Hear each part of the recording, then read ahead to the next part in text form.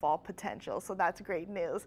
Real quick, what's going on in the tropics? Now we have the remnants of Colin that will continue to dissipate through the afternoon hours. It is running into a lot of wind shear, and also a cold front is approaching it, so not really an issue along the eastern coastline. But we are looking at a tropical wave now entering the Caribbean. It has a 0% chance of any tropical development because it will be moving into an unfavorable environment. And we're still watching Tropical Storm Bonnie, which has crossed over into the eastern Pacific.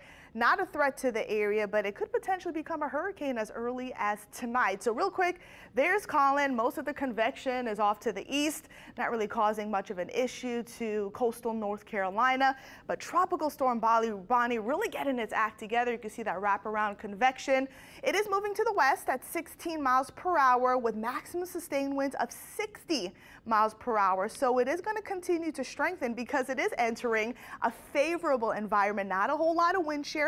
And again, the water is very warm. So it is expected to become a hurricane as early as tomorrow morning, and it can potentially become a Cat 2 hurricane as we head into your Tuesday afternoon. But the good news is really not an impact to any land as it continues to move parallel to Mexico, and then it'll continue to head out over the Pacific Ocean. So